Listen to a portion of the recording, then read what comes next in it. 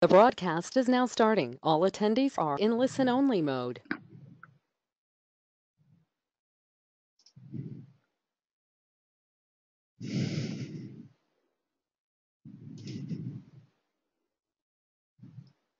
Hello, everyone. Welcome to today's webcast. My name is Ben Frost. I'm with APA's Northern New England chapter and one of the coordinators of the Planning Webcast series.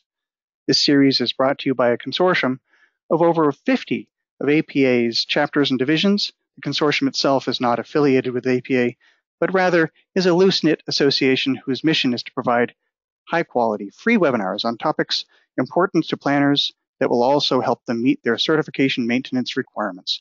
Today is Friday, March 2nd, 2018, and we'll hear the presentation, Big House, Little House, Back House, ADU. For technical help during today's webcast, type your questions in the chat box found on the webcast toolbar on the right of your screen, or call the 1-800 number shown here.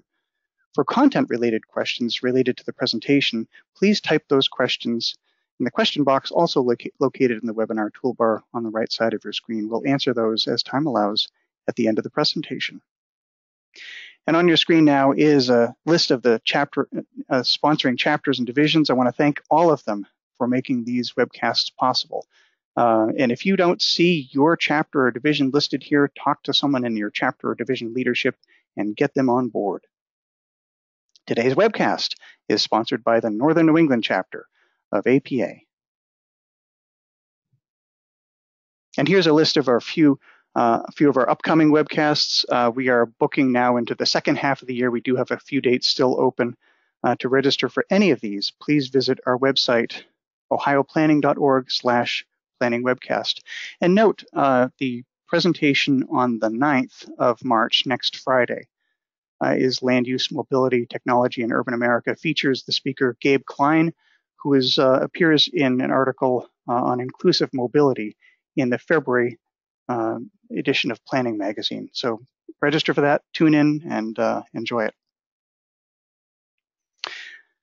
To log your credits, go to follow these instructions. The event number for today's webcast is 9143968. Like many of us has, you can like us on Facebook and get the greatest and best information and the most up-to-date information on upcoming webcasts. And we are recording today's webcast, and it will be available on our YouTube channel soon. Just search Planning Webcast on YouTube. A PDF of today's PowerPoint will also be available on the ohioplanning.org Planning Webcast webpage. Now, normally, I'm in the position of introducing the speakers, and I have today the dubious honor of, in fact, introducing myself. I am your speaker for today, presenting Big House, Little House, Back House, ADU. And that's me. I'm the Director of Legal and Public Affairs at the New Hampshire Housing Finance Authority, where I'm internal legal counsel, and I actively engage with our state legislature and congressional delegation on housing policy issues. I've been a planner in New Hampshire for, in the region, in New York and Vermont and Maine and New Hampshire for the past 30 years. And I've been practicing municipal law in New Hampshire for the past 20 years. Been a member of the executive committees of the Northern New England chapter and the New Hampshire Planners Association for the past 15 years in different capacities. What we're going to talk about today is I'm going to give you a background to accessory dwelling units and some examples, and then give you the New Hampshire context. I do believe in truth in advertising, and this is the core of this presentation is about New Hampshire, but then I'm going to back it out to a broader context, the 35,000-foot view, if you will, to talk about ADUs in the news, what you need to look for in state laws, and certain considerations you might want to make when looking at your local zoning ordinances. And then we'll do Q&A at the end. So here's the background. The title to this presentation is evocative of the vernacular architecture of New England farms, that is, the extended attached buildings, and a book by this title, Big House, Little House, Back House, Barn. So put yourself back 150 years, the close of the Civil War, And imagine the sort of activity that was taking place in this farmstead. This is now the New Hampshire Farm Museum in Milton, New Hampshire, which interestingly enough was a place that I used to drive by as a kid as my family was on our way from my home in Ipswich, Massachusetts, driving up Route 16 to the White Mountains to vacation and hike. And I always looked at this place, and it was derelict at the time, and I thought, I want to live there, and I want to restore this building. Well, someone beat me to it, and it is now in beautiful shape and serves as the Farm Museum. But imagine this now, 150 years ago. Who was living there? Imagine the bustling activity that was going on there. Intergenerational living. Farm hands hired to help the owner with the management of the farm. A lot of activity. People living in relatively close proximity. And this is not an unusual thing for us culturally as a civilization. And amongst different cultures, look at the cliff dwellers of Mesa Verde in the American Southwest. These are people who are living close together. And it's not an unusual concept. It's not hard to grasp. Certainly, kids can get it. So this is the Golden Hall at Meduseld from the Lord of the Rings, a Lego set. And what's this outbuilding? Well, it's probably a stable, but there would be people living in that stable, making it operate essentially as a detached accessory dwelling unit. And then, of course, there's Downton Abbey. Who doesn't miss Downton Abbey? I sure do. I watch it on reruns. Now, what was the structure of Downton Abbey but a very large single-family home? Now, I ask you the question, where, when they got married, did Mr. Carson and Mrs. Hughes live? They moved to a cottage on the estate, and this cottage is irrefutably a detached accessory dwelling unit. We see these sorts of depictions of living in our culture, and we accept them as the norm. And yet, we recognize that people have a struggle in establishing these uses now, in part because of regulatory barriers. So what are ADUs? They are a second, smaller dwelling on the same grounds as a single-family home. They can be attached or detached. They come in different forms, whether it's an apartment over a garage or you're a college student returned living in the basement, but you want to give them their own space, and you really do want them to have their own space, or a converted outbuilding, say a chicken coop that's been converted into a dwelling. They go by lots of different names. Granny flats in the British Commonwealth, in-law apartments, family apartments, secondary units, whatever the name is, they're all describing the same thing, accessory dwellings. And this word, accessory, is one that has distinct and important legal meaning. Now, you need to look to your own state law, whether it's statutory or case law, to figure this out. But generally speaking, an accessory use is one that is customarily, historically, culturally incidental to the primary use and subordinate to it as well. So it's smaller, of lesser impact. A secondary use. Here's some examples of ADUs from out west. And these are from the website accessorydwellings.org, which I commend to your attention. It's a really good website.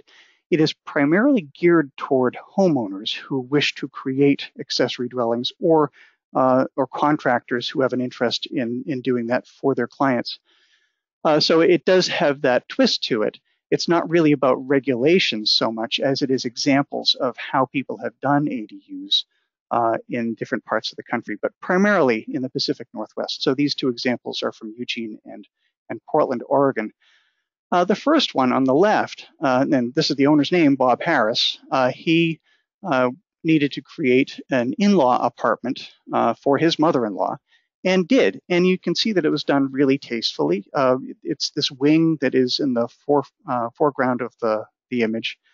And viewed from the street, you don't really know what it is. It could be just a big family room, a great room, a rec room.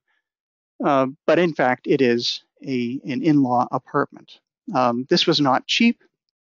This was done in 2007 at a cost of $170,000.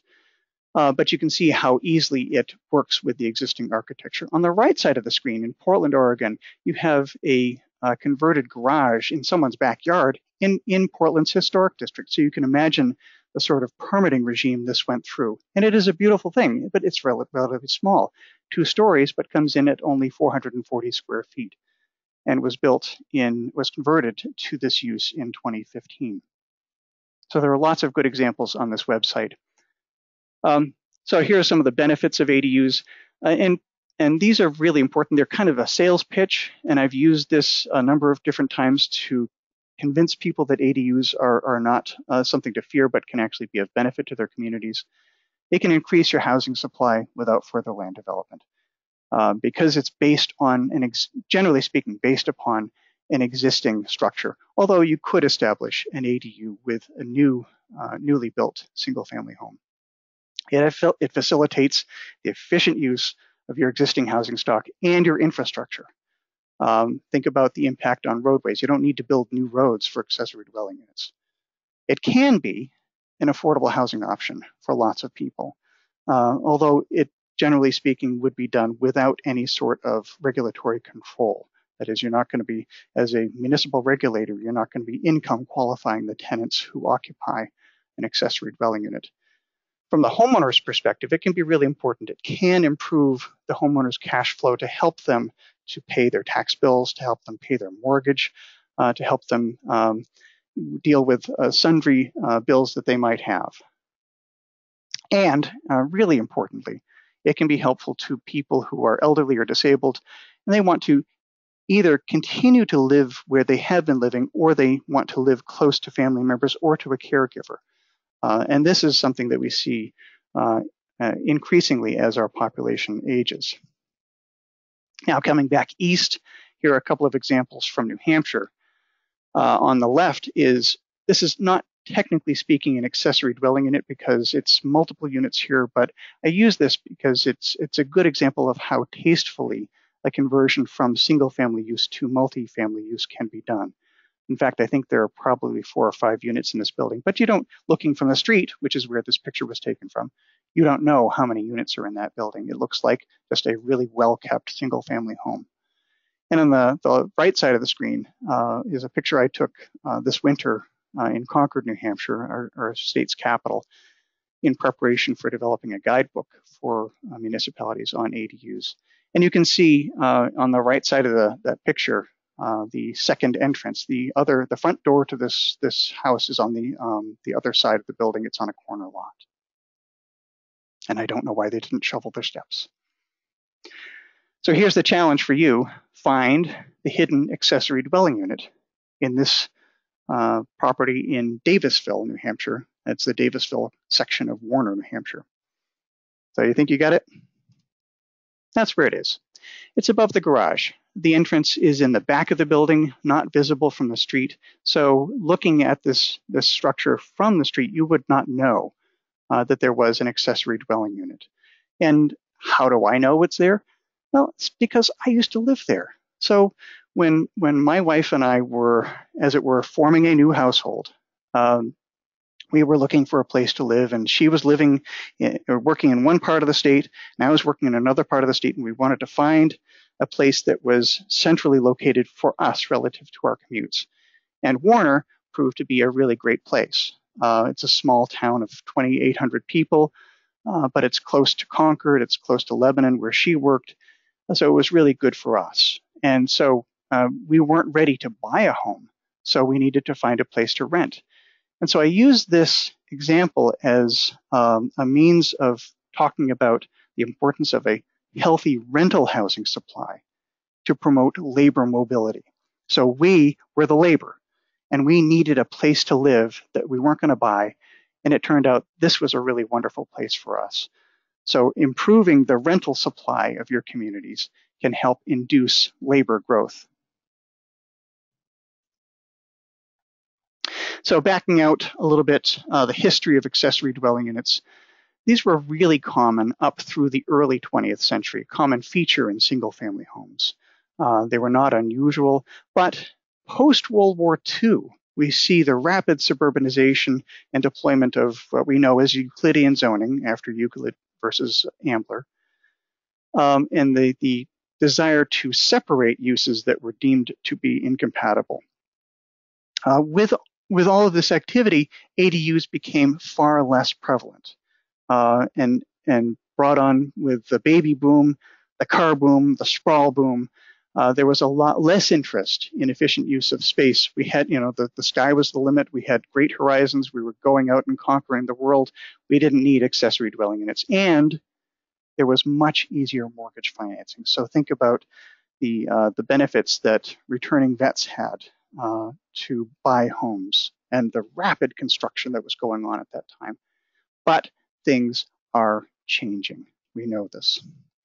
So I want to come back to New Hampshire a little bit and talk about the context here, because we have a new accessory dwelling unit law that has some background to it. Now, this is information that was created by the Pew Research Center and published in May of 2016. This is not New Hampshire data, it's national data, but it serves as an important context for us. And just focus on the headline here. Living with a parent is the most common young adult living arrangement for the first time on record. And this goes back to 1880. So living with your parents is more common now than any other sort of living arrangement. This is a real shift in how we find ourselves living as young adults. And I'm no longer a young adult. I'm an aging boomer. So I look to my kids, my millennial kids, and they more likely fit this sort of thing. And there is a difference between men and women. Men in this age group are much more likely to be living with their parents than women are, although you see the trend lines going from 1960 for both men and women. They are increasingly more likely to be living with their parents. Now, New Hampshire is the third oldest state in the country, at least based on median age. We have been vying for a second spot with Vermont, neck and neck, for a few years now. This is based on the 2016 ACS. And so you look at this and you say, well, New Hampshire is really old. Right? We're older than Florida. We're older than West Virginia. Utah is, of course, the youngest state. The median age of the U.S. entire population is 37.9, but New Hampshire is 42.7 and increasing in age as we go through time. So you think, well, New Hampshire is a really old state. Well, yes and no. Here's some other information from the Pew Research Center. And if you look at, that's New Hampshire for those of you who aren't familiar with our geography. If you look at the colors of this map, which depicts the percentage of a county's population age 65 and older, the darker the color, the greater the percentage. And you can see some areas of the country are really dark. And that's an aging population. Parts of Arizona where people have retired, parts of Florida where people have retired, parts of the Dakotas where people have just grown old. New Hampshire doesn't have those dark colors. We're really more of middle of the pack. And why is that? Well, look at our population pyramid. On the left side of the screen is the United States population pyramid, and you can see the two bulges. The upper bulge is the baby boom population. The lower bulge is the millennials, their children essentially. And you can see those bulges echoed in the New Hampshire population, but in a much more exaggerated fashion. So when we look at New Hampshire's median age as being very old, it's because we have so many boomers, not because we have so many elders yet. Although what's going to happen to the boomers? They're going to become elders. Rents in New Hampshire, up, up, up. You don't really see much of an influence of the Great Recession here, except for maybe a flattening of the curve. Our vacancy rate, our rental vacancy rate is critically low. In 2017, it was 1.7 for the entire state. There are some counties in New Hampshire that effectively have a 0% vacancy rate. Looking back in time, you can see that New Hampshire, it's the vacancy rate, peaked a bit in the Great Recession, but go back in time to the early 90s. That was New Hampshire's Great Recession. There was a lot of speculative building that occurred in the 80s, and the economy tanked, and the New Hampshire economy gravely suffered.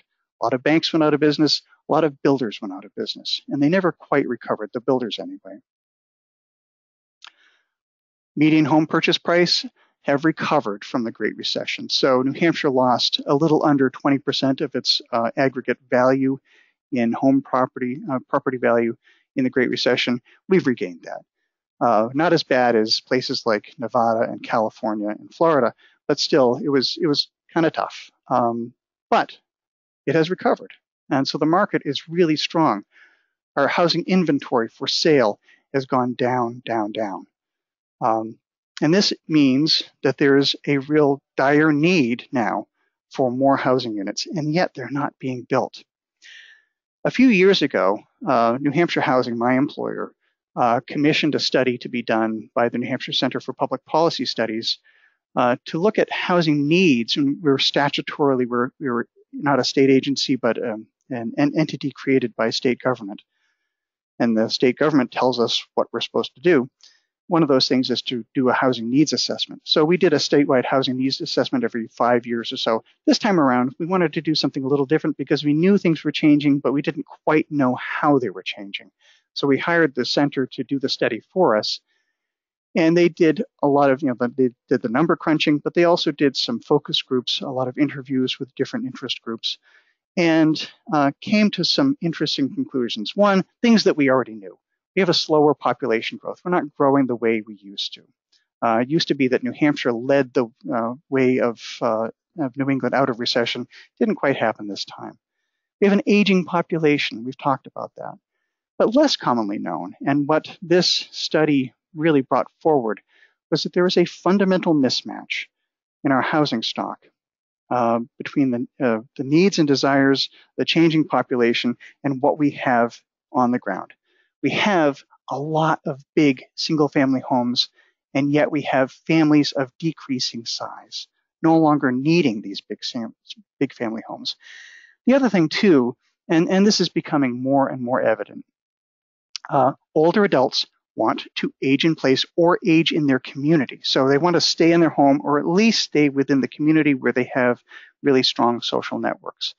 The idea of moving away to Sun City is no longer the norm, although we do have a lot of what we call snowbirds here in New Hampshire, people who move to Florida for 5 months of the year. And having just been down there, I can understand why.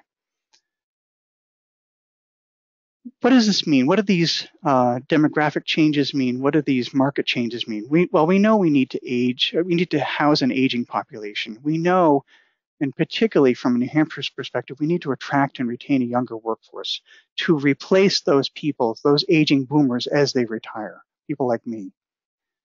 But what are the housing policy implications of these changes? And we ask this question, do these different groups, the aging boomers and the millennials, do they want the same things? Yeah, they want an urban, I say urban-ish environment because, New Hampshire has, we have a population of 1.3 million. We're a small state. Our largest city is 110,000. That's the city of Manchester. Next largest is Nashua at about 90,000. We have a lot of small communities, but they have urban cores. They have villages that are walkable, maybe not with transit, but have significant cultural amenities. And they provide the social network, the third places, if you will, for people to gather and be together. So do these groups want the same things? Yeah. Now, imagine you've got a boomer couple that are downsizing. They have their big single-family home. They've raised their kids. The kids are gone. They don't want the kids to move back, so they're going to sell. They're going to move to a smaller place where the kids can't live, but they want to stay in the community. So they have a lot of cash equity in the home. As they sell, they have cash up front. They can make a cash bid on a home for sale. A millennial couple looking at the same building, the same home, saddled with student debt and other kinds of debt, no cash on hand. Who's going to win that bidding war? Well, follow the money. The boomer's always going to win that bidding war. And yet they're looking for oftentimes the same things. I say this, better living in less space? Yeah, maybe. So this is an apartment in Manhattan. And with a few adjustments, this could also be one that is wheelchair accessible. You change the location of a couple of the appliances, do some recessed counters, move a few of the drawers around, and you've got something where someone can really age in place regardless of mobility disabilities, but it's also the sort of place that would appeal to someone who's young and wants a thriving urban environment. Now let's turn to the New Hampshire law, the ADU law. There was this backstory as all these demographic and market changes that were going on, but also home builders in the state found that they were increasingly unable to fulfill their clients' requests to create ADUs, either for a family member or for a caregiver or for whatever purpose. And this is not because there was a lack of funding or financing, but because local regulation either outright prohibited the creation of accessory dwellings or placed onerous conditions on their establishment. And so the home builders sought legislative relief. And they had introduced legislation. Hey, Ben, it's Christine. I'm interrupting you. I just got a ton of emails that people can't see your slides. They can't see my slides. No, what they see is your desktop with your cute dog. Oh. Are you, do you have two screens? I do. And it should be showing the second screen. I think it might be showing the other one. No, it's up on both. Oh, it is? Yep. Interesting. I can't log in because you are logged in. Because I'm on the account. So I can't see anything. I'm just going off of the emails that I'm getting. All right, I'm changing the settings again. Yeah. Okay. Well, you know what? We've just installed a new system here, and I thought that my IT department had troubleshot it, but apparently not. Mm-hmm. Oh wait, I just got an email from someone. You got it now. Okay. It's working now. Okay, now all the emails are coming back in. It's working. Oh, yay. Okay. Wonderful. Apologies for the interruption, but all of a sudden I checked my email and thought, oh dear. All right, so I guess, Chris, do you think I should start over at a different date? I think that's up to you. I'm not sure how far you've gotten in or what your content has been like. About halfway that's through. Up to you. Okay. I guess I don't know. I think at this point perhaps I'd continue, and then we'll just make sure that we have the slides up. I see a comment. Let's continue. All right, we'll go with that. Okay. All right. Thanks, Ben. Don't you love technology? So we had a new system installed, and I worked through this with my IT department yesterday, and everything was working fine. I even tested it with a dummy, not a dummy, but a really smart person. So I just want to show a couple of the slides that you couldn't see before, a couple of the pictures. So these are a couple of ADUs that are in the accessorydwellings.org website. Check that out. I strongly encourage you to. And yes, my dog is cute, isn't he?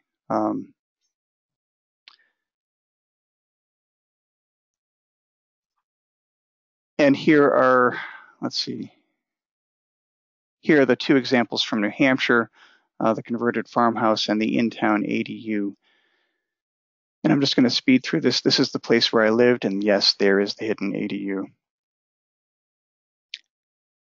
And I'm going to speed through these. Recognize that these slides will all be available on the Ohio Planning website, ohioplanning.org/planning-webcast.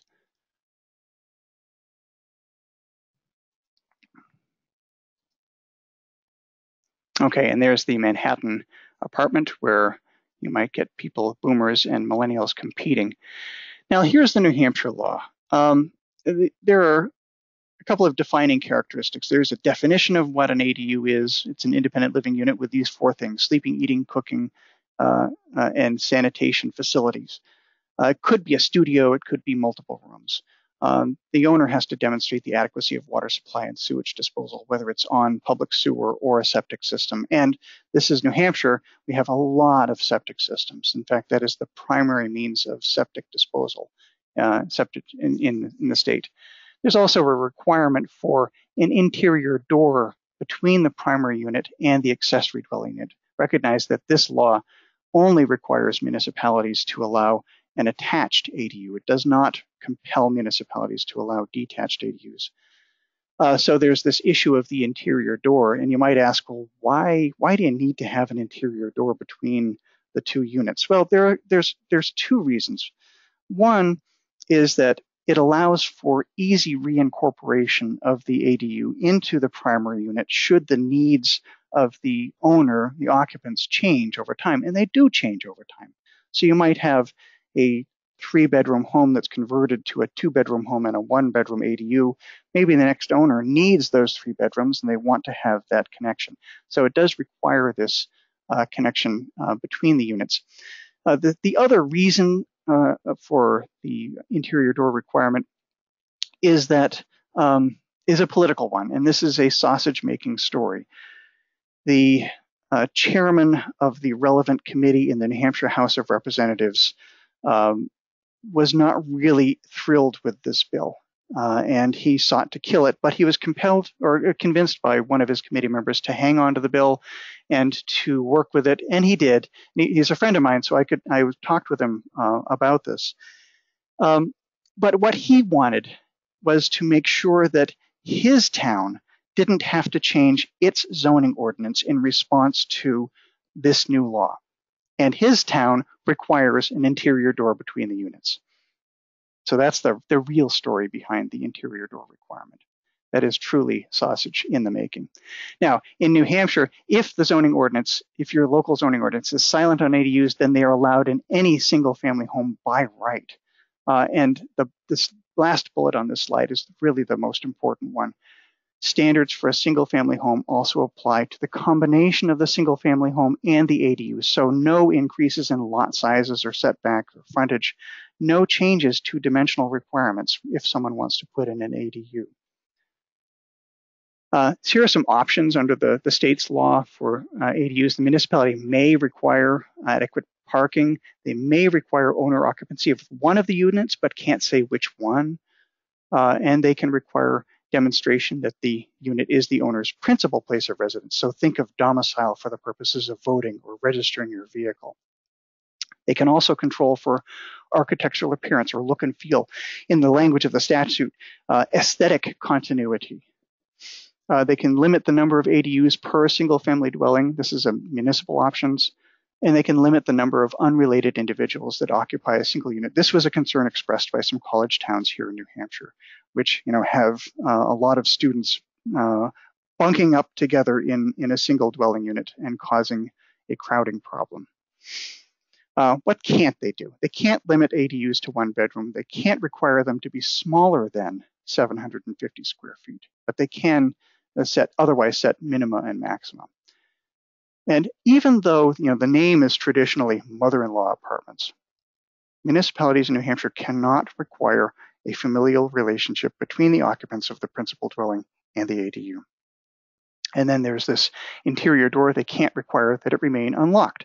So consider you're either a landlord or a tenant. How many of you have had either a crazy landlord or a crazy tenant?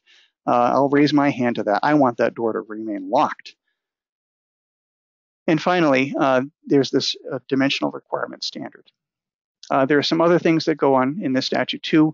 Detached ADUs are wholly at the municipality's discretion. They can decide whether to allow them or not.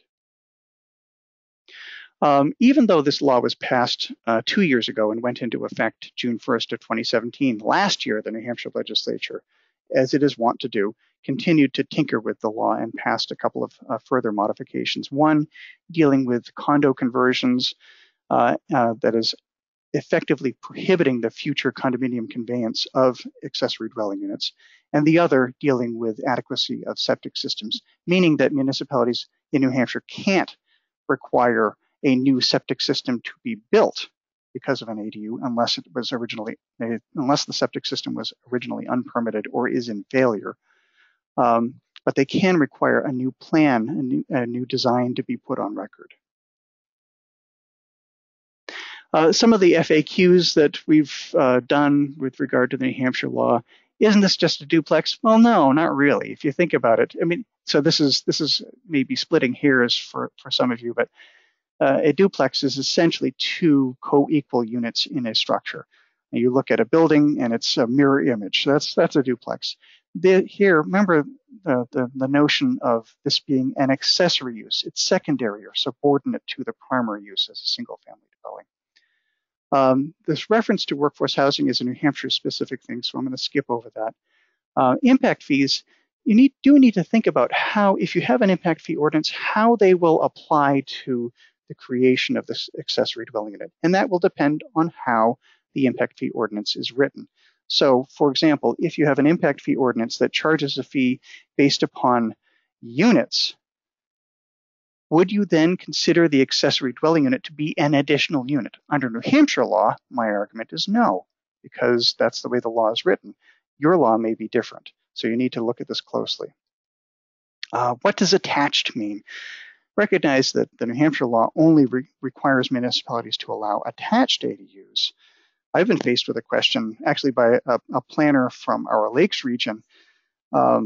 He said during a presentation I was making, he said, Ben, I've got this house with a 300-foot long breezeway connecting to another structure. Is that attached? I suppose technically it is, but is there an interior door there? Probably not. I think the simplest way to deal with attached is to look for some reasonable attachment, not a 300-foot long breezeway, but a connecting wall, a common wall between the units, or heated space between the units, or limitation on how long that breezeway can be. I've talked about the interior door. DES is the New Hampshire Department of Environmental Services, and I've talked a little bit about the standards there. The state did change its septic standards, not in response to the ADU law, but as part of their overall rewrite. And there are, I think, reasonably posited increased standards for the creation of an accessory dwelling unit, even if you're not increasing the number of bedrooms in a structure. So let's say you've got that 3-bedroom home and you're converting it to a 2-bedroom home plus a 1-bedroom ADU, same number of bedrooms, but you've got 2 households, and they're going to be using those systems at the same time. So if they're both going into the same septic system, you need to look at not so much the demand on the leach field, but the demand on the tank. What is the peak flow going into that tank? And that's typically going to be in the morning when people are taking showers and they're doing laundry and they're washing dishes, they're getting the kids ready to go. And that's when the stuff is flowing into the tank. And if that tank is inadequate, then you're going to get solids flowing into the leach field and the system will fail. And it is a public health issue. So I think our state, at least, reasonably requires increased system capacity for the development of an ADU. Homeowners associations and condo docs, can they prohibit ADUs? Sure, why not? Now you need to look at your own state's condominium act and how that plays out. But at least under New Hampshire law, condominiums and homeowners associations effectively trump that. That is a private contractual arrangement among property owners. And it's not in violation of the law, at least as I see it here, for one of these associations to prohibit ADUs. It's not something that a municipality polices. Owner occupancy. So a lot of municipalities will have owner occupancy requirements, and this is not just in New Hampshire, but across the country. What if the owner is a trust or an LLC or a corporation? This is a matter for, if not state law, then a question of local interpretation. If your state law is silent on this issue, then you've got to figure out, what do you mean by owner occupancy? Could the owner be, say, the beneficiary of a revocable trust, which is essentially a transparent instrument, as opposed to an irrevocable trust, which is not? Or maybe the managing member of an LLC, or the owner of a closely held family corporation. Are they owners? Technically, legally, no. And a corporation is not a physical thing that can occupy space, nor is an LLC or a trust. So you need to look at this question. If you're going to compel owner occupancy, how rigidly are you going to interpret that? There is reference in the New Hampshire law to HUD's occupancy standards. And this goes back to a 1992, I believe, letter from a HUD official, which expresses HUD's position, that is the U.S. Department of Housing and Urban Development, their position on occupancy standards relative to discrimination. And this was subsequently published in the Federal Register, I think in 2001 or 2002. And it's a letter that gives different examples of what HUD would consider to be discriminatory behavior on the part of landlords in whether to allow a tenant to occupy a space. But it is informative as well for municipalities, because a municipality could be accused of discriminating against families if it limits the number of occupants of a unit, of a bedroom, irrespective of the conditions of the bedroom, because this is what HUD is looking at. They're looking at what's the situation. Is it a very large bedroom that could accommodate 3 people, or is it, let's say your zoning ordinance says no more than 2 people per bedroom. Well, what about a young couple with a baby? That's 3 people in one room. And would people argue that that's overcrowding? Probably not. I don't think that would be enforceable. And now, what about short-term rentals? Airbnb, VRBO, HomeAway, which are increasingly, and certainly my wife and I traveled to Alaska recently and made great use of Airbnb and loved it, and it was wonderful. But it was also a permitted use and taxed by the city of Homer, Alaska. This is a real point of conflict over local regulation and private land use. And I don't have a really good answer for it, but you simply need, as planners, you need to be aware that this is an issue and you're going to have to address it one way or another. Does your state law allow your municipality to prohibit the use of an accessory dwelling unit as short-term rental? Can you regulate short-term rentals at all as a municipality? You need to examine your state law and your capacity to do that sort of thing. What if we do nothing? Well, this is the question that we pose to New Hampshire municipalities. If you do nothing, then you're going to have to allow ADUs as a matter of right under our law. So this is a guidebook that New Hampshire Housing published just last month, in fact, Accessory Dwelling Units in New Hampshire. And there's the website where you can get it, nhhfa.org/accessory dwelling units hyphenated. While this is tailored to the New Hampshire law and to New Hampshire municipalities under the New Hampshire Zoning Enabling Act, it does contain sample zoning language that could be used in a variety of jurisdictions. So I encourage you to take a look at that. There's also material in there, such as links to the HUD occupancy standards, so you can find those materials from this document. We're also in the process of developing a homeowner's guide to ADUs because we recognize that there's a lot of people out there with questions. In fact, just today, I got an email from someone in a town in New Hampshire saying that she rents an in-law apartment at a private residence, and she attempted to register her vehicle and was told by the town clerk that she couldn't register her vehicle because the accessory dwelling unit was illegal.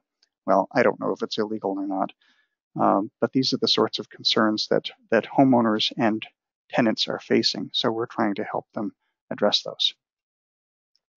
Now let's move back to the broader context, the 35,000 foot level, if you will, and take a look at the concerns that people will have regarding ADUs. First off, how much demand is there for this?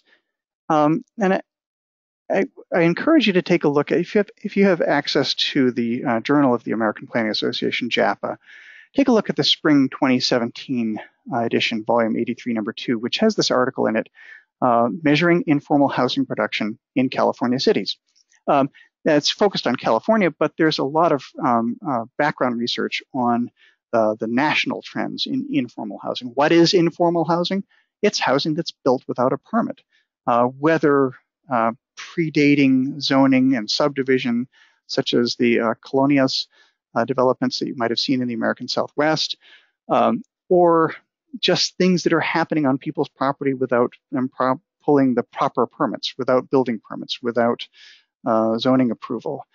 It includes significantly accessory dwelling units, but it can include other things too, like someone having 10 acres and building the house without pulling a building permit. And what the authors of this article found was that informal housing is flourishing despite the ubiquity of land use regulations and enforcement of them. And in fact, looking at in the part of the literature review in this article was that different analyses have found that informal housing constitutes between 25% and 40% of all new housing units that are being created statewide. This goes back a couple decades. I was shocked when I read that, but then I got to think, well, what's going on in my neighborhood? And I think, yeah, I see that they've got an illegal ADU and they've got another one and they're doing this, and friends of the family are doing this on their property. So it's out there. This is a response to an unmet need. That there's tremendous demand for more housing in many of our markets. You think the Bay Area, you think New York metropolitan area, you think of the Boston metro area, really tight housing markets. There's tremendous demand. And so this stuff is happening. So here's the problem, though.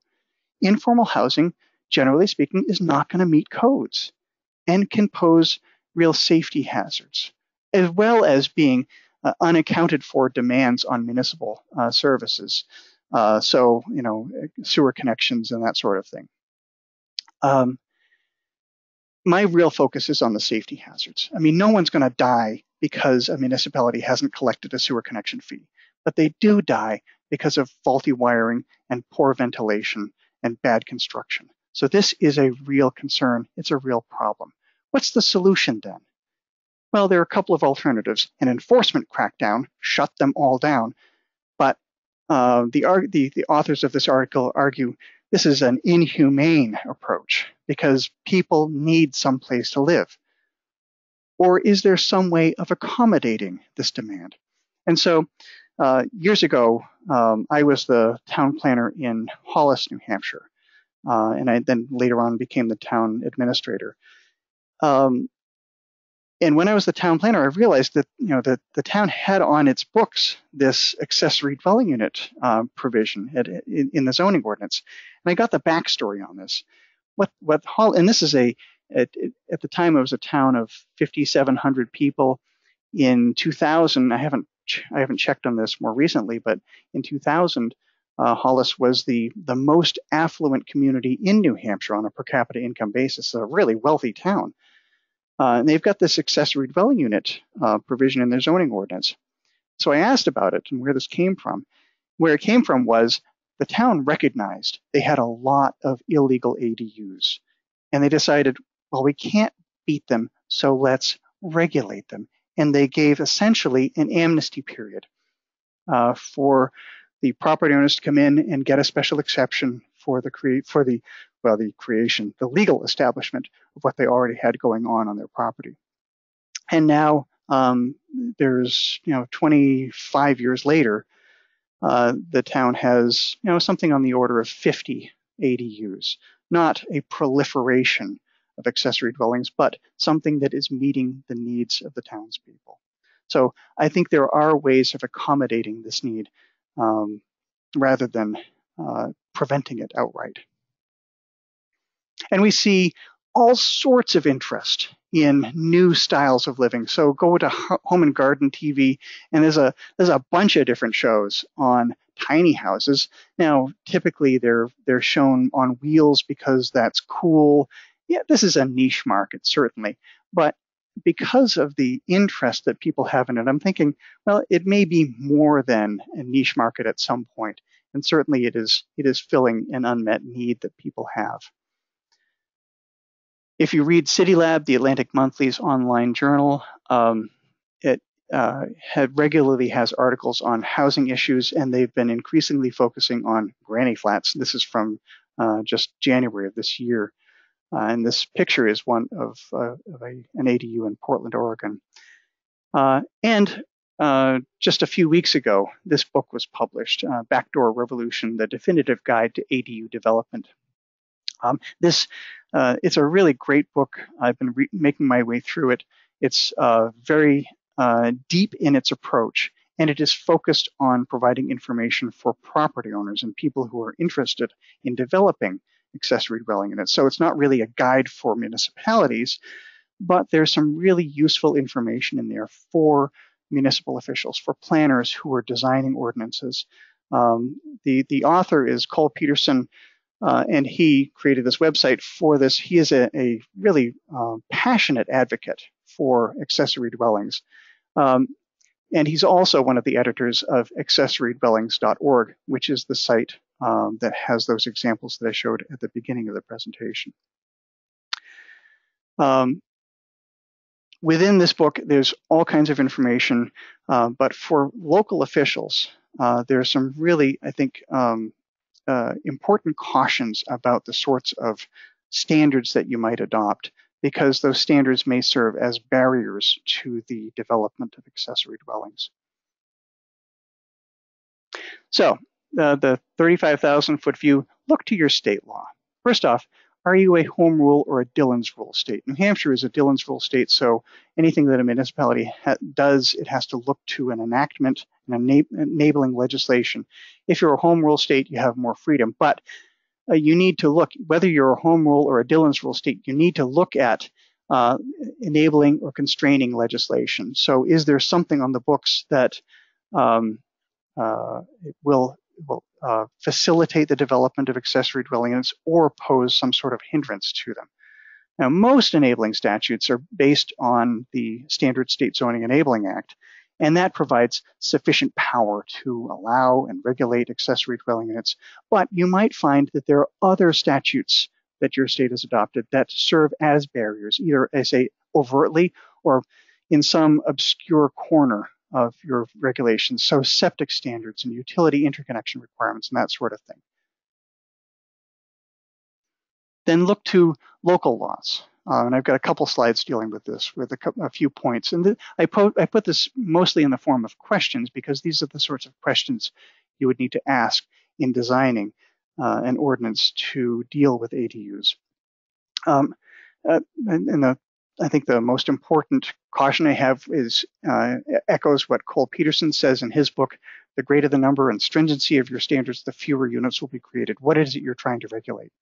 First off, you can allow them by right or by special permit. You're going to vary the permitting by district. So say allow attached ADUs in your village center, but also allow detached ADUs in your more rural district. You're going to allow detached at all. Consider what attached means. Are you going to impose occupancy limitations? You're going to require owner occupancy. And how do you define owner? And how do you police that? You're going to require some sort of annual permit for the owner to fill out and sign under penalty of perjury that they will occupy the unit. Are you going to require occupancy? You're going to limit it to family members. I've always discouraged this. For the past 20 years, I've discouraged municipalities from requiring owner or family member occupancy, because who's to say what a family member is? I mean, do you need to do a DNA test? And who's going to do that? How do you police that? It's virtually unenforceable. And if the standard you're adopting is virtually unenforceable, then why adopt it in the first place? Are you going to limit occupancy to caregivers? And this was a concern for people who, are disabled or elderly and need someone there to help them.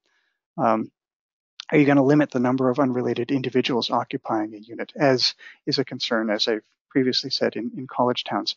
All of these sorts of concerns constrain who can build an ADU, who can occupy an ADU, and they limit the market for it, and they will limit then in turn the number of ADUs that get created. Are you going to require additional dimensional standards? So dealing with lot size or setback, lot coverage, or density. So I ask, what is it that we're trying to regulate? And so I come up with this hypothetical example of 20,000 square foot lots on Mulberry Street for Dr. Seuss fans. And these, there are 200 feet by 100 feet. And in Lot A, you've got a 2,500 square foot house, a pretty good size home with a 625 square foot detached garage, 1,000 square feet of driveway. You get total lot coverage of 20.6%. That's impervious surface. You add an ADU integrated in the existing dwelling, and you haven't changed the lot coverage. Have you increased the density? Well, how is it that you're measuring density? Is it number of units? Then arguably yes. Is it lot coverage? No, absolutely not. If you add an attached ADU, you're adding to the lot coverage a bit, but you're still only at 25%, which really isn't a huge lot coverage. Let's say you love basketball, and you're going to build a 96 by 50 foot NBA regulation basketball court. But this being the Northeast, where we are right now in the midst of a wild and woolly nor'easter, you want to cover that sucker. So what's your lot coverage there? 53.1%. And you haven't even added an accessory dwelling. You've just built a basketball court. If you love cars, you get rid of the original garage, you build a really big one and pave your entire backyard, and you're up to 61% coverage. What is it that we're concerned about? What is it that we're trying to regulate? If we're concerned about surface water runoff, if we're concerned about groundwater quality, then regulate for those purposes. Don't use those regulations as or don't use those concerns as a means of saying, but we can't have ADUs because it's too dense. Well, I question that. Getting back to local laws and the sorts of concerns you have, are you going to require separate utility connections? And I ask, well, why not leave this up to the owner? What's the concern of the municipality? If you've got X number of bedrooms and say you're metering things on a single meter, it doesn't really matter whether there's 2 meters, you've got the same usage between 2 or 1. What are the impact fee implications? And I've talked about this a little bit before. It really does depend on how your impact fee ordinance is written, if you have one. Are you going to be dealing with it on a per bedroom basis or a per unit basis? It all depends on how the ordinance is written. Are you going to require architectural standards? And some municipalities do. Under New Hampshire law, they're enabled to. They can require, as I said, architectural consistency or maintaining the look and feel or aesthetic continuity of the single-family home. But what could the owner do in the absence of an ADU? Could they make something that looks really ugly? And the answer is probably yes, unless they're in an historic district with those sorts of regulations. So I'd say I encourage some sort of architectural control, but don't go overboard on this. I talked a little bit before about Airbnb and VRBO. There are this is an area that is fraught because the law is developing. You need to look to your state legislation to see what sort of capacity you as a municipality have to regulate short-term rentals, if at all. And then are you going to look at minimum and maximum size restrictions of ADUs? You can come up with absolute standards. It's like a minimum of 200 square feet and a maximum of 1,000 square feet. Actually, my town has a minimum of 300 and a maximum of 1,000 square feet for accessory dwelling units. Or are you going to make it as a proportion of the primary dwelling unit? So no more than 40% of the floor space of the primary dwelling unit or something like that. In researching these laws, I came across this, which I found to be really fascinating. This is from the International Code Council, which publishes the International Residential Code. And in the 2015 IRC, they eliminated the requirement that a dwelling must have a room of at least 120 square feet, and that any other rooms must be at least 70 square feet. You could have a single unit of 120. And they've eliminated that requirement. And so the standard now reads, habitable rooms shall have a floor area of not less than 70 square feet or 6.5 square meters. In a media brief, the ICC said, this change will accommodate alternatives for very small dwellings that that would previously not have been allowed under the IRC. And this graphic came from the ICC itself. In that media brief, the ICC went on to say the minimum area of 120 square feet was not based on scientific analysis or on identified safety hazards, but was generally accepted by code users and in the marketplace, meaning it's arbitrary, but everyone bought it, so let's enforce it. And they went on, recently, however, proponents of minimalist living have advocated smaller dwellings to reduce environmental impact and provide for lower living costs through reduced mortgage and maintenance expenses. So the ICC is recognizing this so-called minimalist, and they went on to talk about tiny homes and the fact that the IRC was effectively preventing people from developing tiny homes. If you look at the website of, for example, Tumbleweed Tiny Homes, I know they have a unit, a caravan unit that comes in at 96 square feet. I can imagine vacationing in a unit that size. I don't think I would want to live in it, but what I want is not necessarily what should govern everyone. And I think the ICC was recognizing that it was imposing a standard that it didn't necessarily need to do. And so here's the wrap up. We, in many, many markets across the country, we have a need for a lot more housing units. And that need is not being met because the units aren't being built for a variety of reasons. Shortage of labor, cost of materials, shortage of available developable land. But look at your zoning ordinance to see if it's constraining that too. So there's opportunity here. And ADUs, in fact, are becoming a lot more popular. Just look at the news. They're out there. They can promote more efficient use of existing infrastructure, water, sewer, roads, and they can provide more housing without further land development. No need for further subdivisions. You're just adding new units to the existing lots that have already been approved. And ADUs can provide housing that's more affordable. And I choose the language here carefully. I'm not calling it affordable housing, which is both pejorative and has legal meaning too in some contexts. But it can provide housing that's more affordable without a penny of public subsidy and without any other public intervention. And by that, I mean no need for a municipal official to income qualify an occupant in order for them to be able to live there. Let the owners determine this. Now, in some markets, ADUs won't be affordable at all. In some markets, they will be used for short-term rentals exclusively. But the more units that are out there, the more there will be available for the population that needs them.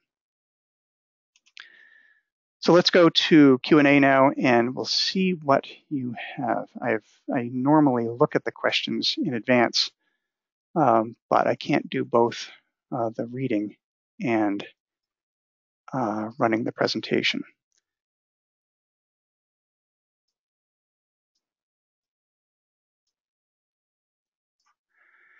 So let's see.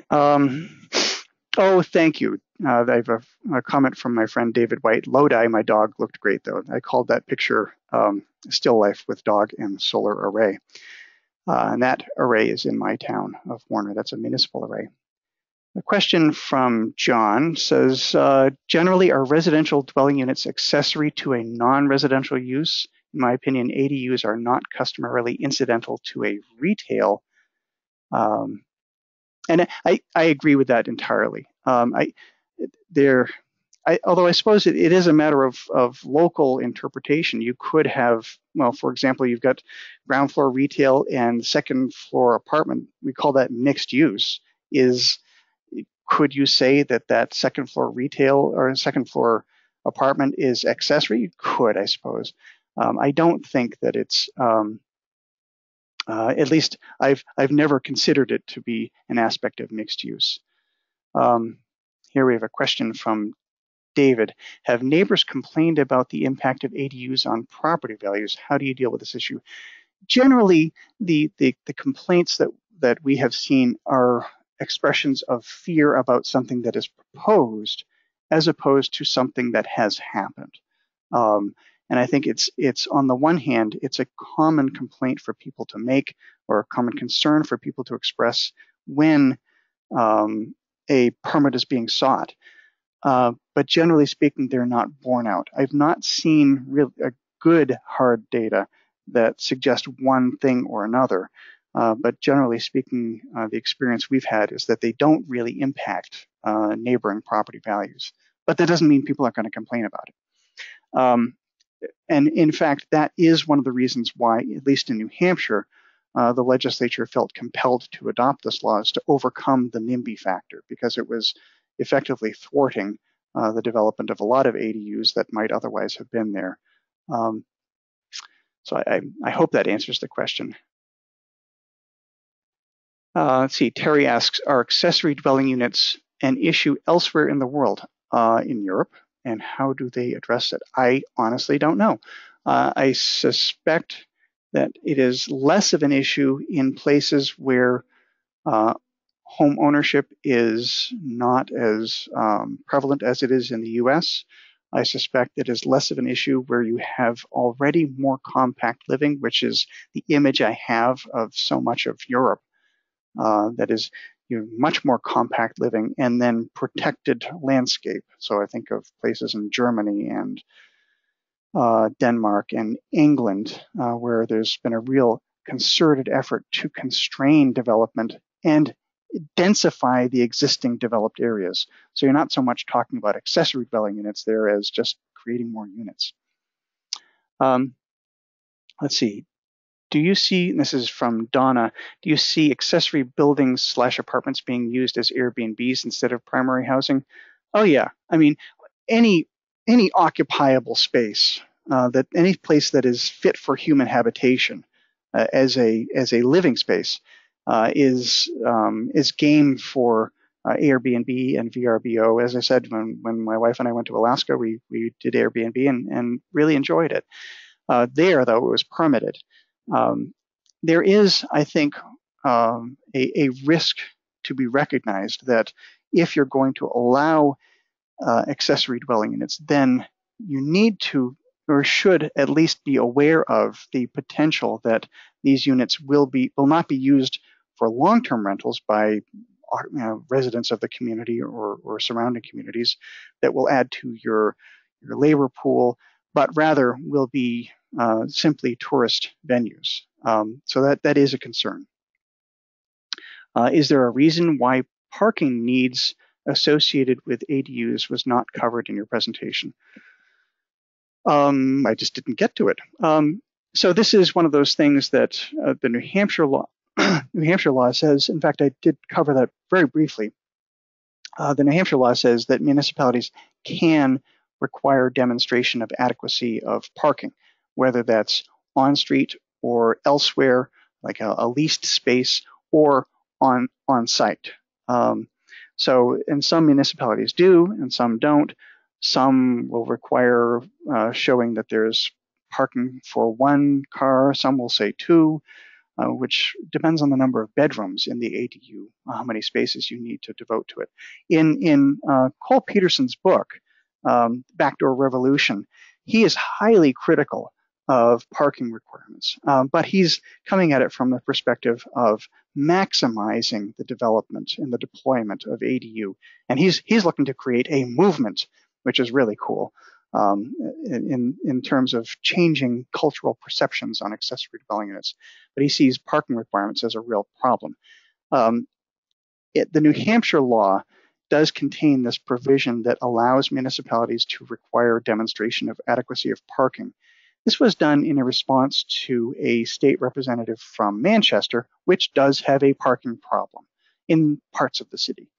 And so the concern was, well, there will just be a proliferation of on-street parking, and that is a problem in Manchester. I know my daughter lives in Manchester, and she's got to be careful about where she parks or she gets towed. So it is a problem that should be, or it's an issue that should be addressed one way or another. Let's see.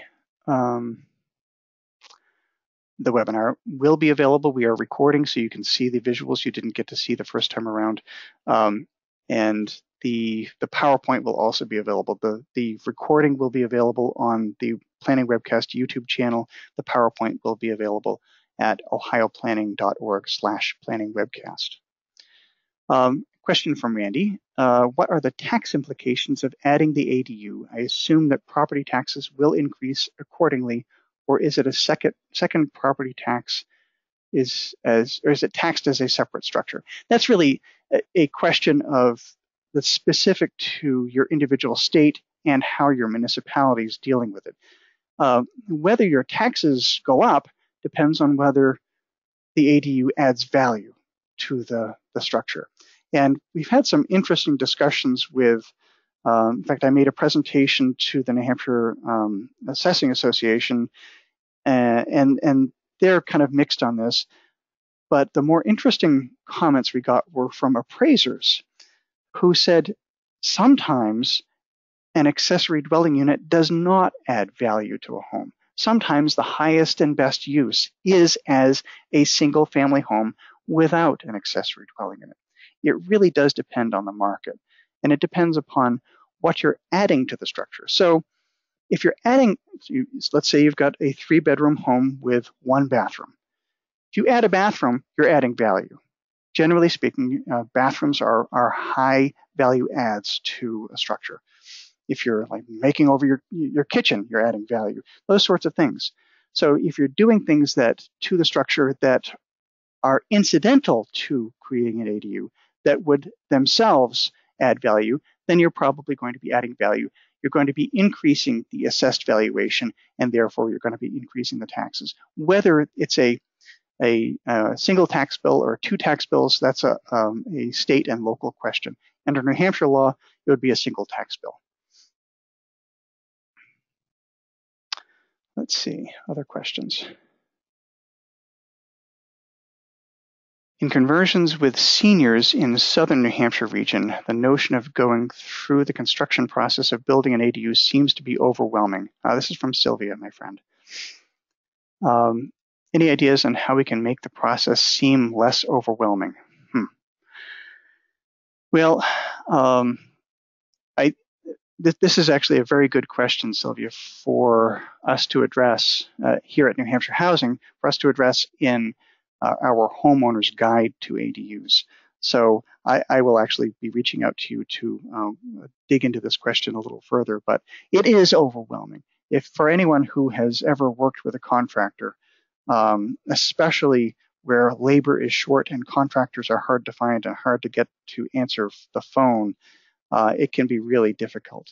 But this is the sort of construction management that people need to expect to have to do if you're going to be your own general contractor. You have to be prepared to deal with your contractors. Question, do you know of any jurisdictions where ADUs are subsidized by employers or local housing organizations, such as a community land trust? Yes, but I can't recall off the top of my head specifics. I know that there are some jurisdictions in California that are offering subsidies. I want to say it was San Bernardino, but I can't recall exactly. I was at the National Planning Conference in New York City last year and went to a bunch of ADU sessions, and I recall a presentation on this that talked about subsidies for ADUs. There are municipal sources of funding for these sorts of things. I know, for example, the city of Portsmouth, New Hampshire, has a housing trust that could be used for this sort of thing. If your community is a CDBG or home entitlement community, those funds could be used, but recognize there you would have to be income qualifying the tenants. Land trusts, that is a great suggestion, and there are a number of land trusts across the country, I'd say particularly focusing probably in Vermont and the Pacific Northwest. There are a lot of land trusts that are active. So the community land trusts retain title to the land and sell the units to purchasers, and they tend to control the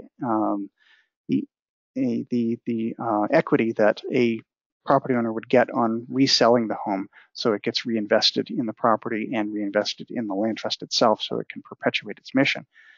I'm not familiar with land trusts that have specifically worked with ADUs, but it seems like that's something that they should be very interested in. So Bill is asking, what are some methods to promote ADUs? Some communities permit them, but that's not much implementation. Yeah, so this is a really good question, because it's one thing to say, yeah, you can do it, and it's another thing to say, yeah, let's help you do it. So I think you look to the information in Cole Peterson's book, Back to a Revolution. Look to New Hampshire Housing's forthcoming homeowners guide. I think the way to promote it is to let people know that they can do it. One, because a lot of people, you look at a zoning ordinance, and planners are familiar with them. They're used to reading them. They can pick them apart and understand how one section relates to another, but they're pretty Byzantine. And for the casual reader, someone who's not familiar with reading this stuff, it is pretty daunting. So come up with a guide, a simple guide that walks people through the process. Want to establish an ADU? Here's how. That's a way of promoting it without spending much money. Question from Christina. You know if the 2018 ICC maintains the 70 square foot minimum? I don't know. I've not seen the provisions of the 2018 International Residential Code. My guess is it does maintain the 70 square foot minimum, because that was a pretty radical change, or not radical, but it was an important change, a significant change in the words of the ICC. It was a significant change to the residential code. I'd be surprised if they went back on that, but I don't know for certain. Okay, so here's a question from Gregory. Any problems from the perspective of USPS, FedEx, or UPS deliveries? Will they deliver to the ADU if they don't have a record of the unit or the tenant occupant? Okay, let's back up a little bit. This is a dwelling unit, and it should have an E911 address, so that let's forget about the deliveries. Can the fire department find you when your house is on fire? Can the ambulance get to you when you're lying on the floor bleeding or having a heart attack? That's the really important thing. So and that's one of the reasons I talked about informal housing. This is one really important reason why we need to bring these things out of the shadows and into the light, regulate them reasonably, so that emergency responders know where the heck they're supposed to go when they get the call. It's around the back in this door that's hidden by garbage cans because I don't want anyone to know. Well, yeah, that's not great. So if there is a legitimate address, the Postal Service and FedEx and UPS will make the delivery one way or another. So I live way out in the country. I live on a dirt road that's 3 miles out of town. My driveway is 1,600 feet long and steep and winding. UPS doesn't go to the top of my driveway. They leave the box at the bottom and they beep their horn on their way out. But I get the delivery. Here's a question from Jim. Have you or others noted improvements to neighborhoods due to ADUs? In other words, are there documented examples where they have provided a needed shot in the arm to a low mod area or an area in decline? This is a great question. I don't have examples of it, but I want to go out looking for them now, because this really flies in the face of the fears that a lot of people have, the NIMBY factor, if you will, about the creation of accessory dwellings, the advent of a rental unit next door. In fact, if they're done well, they can really add to value. So the examples that I gave, both from Oregon and from New Hampshire in the early portion of the presentation, which some people didn't get to see, but you can see the slides later, all depict really beautiful construction. And in preparation for doing our municipal guide, I went out and took some pictures in a community in New Hampshire of accessory dwellings that I thought would look good. Not all of them did. Some of them were kind of trashy. But you look at single family homes, some of them are beautiful and some of them are kind of trashy. So it's going to depend upon the owner and what they're willing to do with their property, how well they're willing to maintain the property. So it is an open question. Comment from Christina. Our fire department requires additional separate address for new units. Yes, they should. Most delivery problems I've experienced have more to do with services utilizing Google Maps and those not being up to date. Yes. So the road I live on is a dead-end dirt road, and we get people trying to drive through it to the nearby ski area, and they get stuck and have to be pulled out. So someone has put on the sign on my road that reads dead end. They've scrawled on it, your GPS is lying. It really is dead end. Let's see other questions people have. I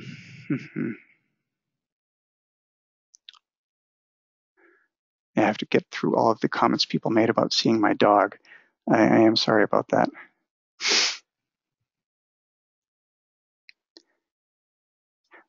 Let's see. I think we may be at the end of questions.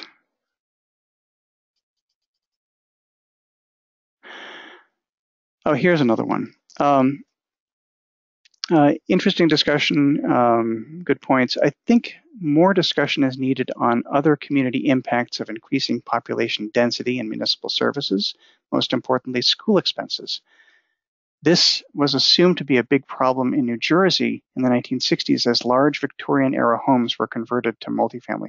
So this is a good point. And I think we need to dig into the data on housing supply and the impact of new residential construction on schools in particular. So as I've said before, I work for New Hampshire Housing, and there's the logo of my organization. We have commissioned a number of studies that look at precisely that question. What is the impact of new residential construction? And we can assume that a creation of an accessory dwelling unit is tantamount to new residential construction. It creates a new dwelling unit.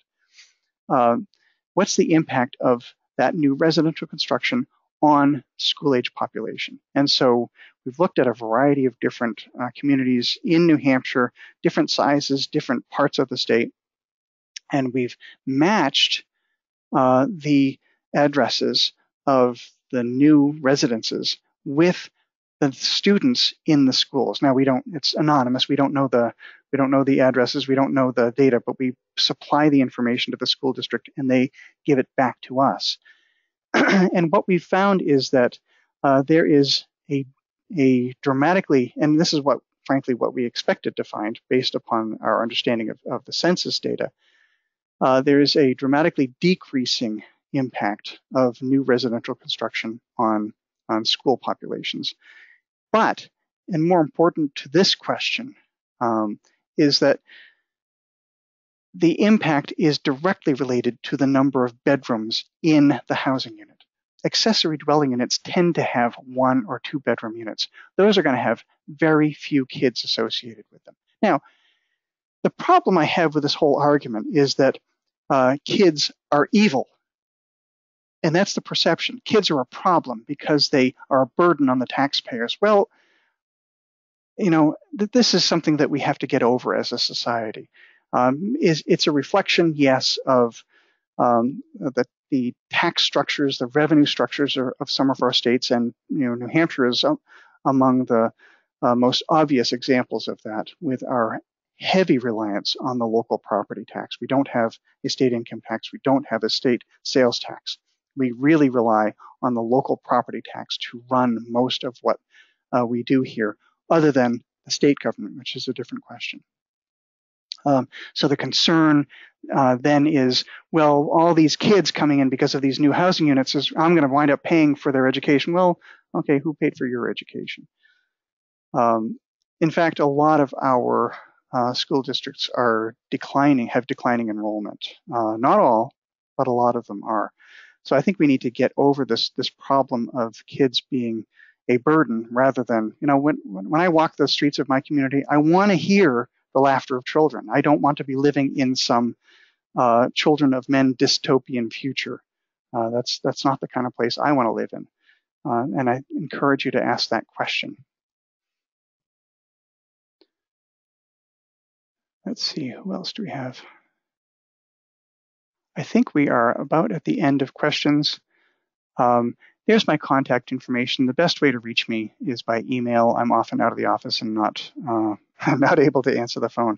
But if you have questions about the New Hampshire law or suggestions for things that we want to be looking into with regard to ADUs, please get in touch with me. Really appreciate it. And thanks for bearing with the technical difficulty. I hope you enjoyed the image of my dog Lodi. He's a real sweetie. And make sure you tune in next week for Gabe Klein's great presentation as well. And with that, I'm going to close the presentation, and we will see you next time around. Thanks very much.